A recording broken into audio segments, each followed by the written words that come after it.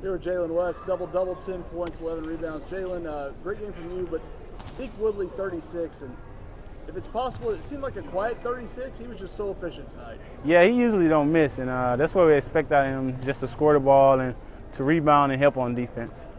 Last game against these guys, 110-108. It was a crazy game up there. How much do you think that helped you guys? It's a team with a 1-21 record. How much do you think that helped you not really overlook these guys? Well, since they played us so close at their house and we overlooked them the first time, we tried to make sure that we came out and we didn't do the same thing in this game. And they fought hard at the beginning of the game, and also in the second half they made a run and cut the lead to like 8 or 9. But we went on and pushed it through and came out with the win. Without Marvin Frazier, Trayvon Joseph, a double-double, 13 points and 10 rebounds.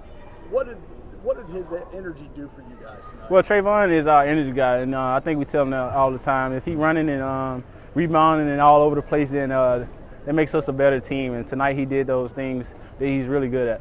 Quick turnaround, but you guys look like you probably came out with a little more energy than at McNeese. What was the difference? I think we just had a little time to rest and get a nap in today since we didn't have any class. So we just stayed in the room and got our legs underneath us, and we came out and played hard.